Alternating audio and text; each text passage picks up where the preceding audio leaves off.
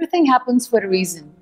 And we hear this quite often, that whatever happens to us, good or bad, we say that, oh, you know what, everything happens for a reason, so relax. But let's say it again. Everything happens for a reason.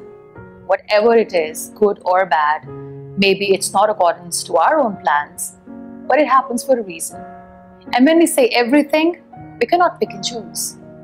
There are some incidents in life that happen to you. They probably break you physically, they deform you physically, but they transform your soul.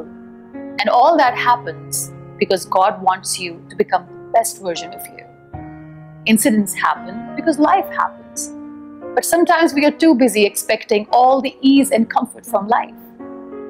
And when some adversity comes, we wonder why this has happened to us. The first question that comes to our mind is, why me? And what I personally feel, as per my experiences in life, is that life was never supposed to be easy. Life is a test, life is a trial, and trials are never easy. So why are we expecting so much ease from life? It's a journey which is full of obstacles and problems, but by the end of the day, if we choose not to give up, is what defines us. Someone said somewhere, and it's a beautiful thing to remember always, that we are living a beautiful life that we always complain about.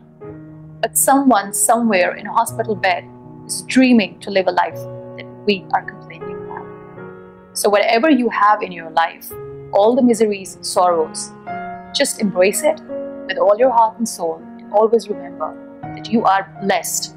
You have so much to be grateful for, and gratitude is the key. The person who is not bitter is a person who is always grateful to what he has.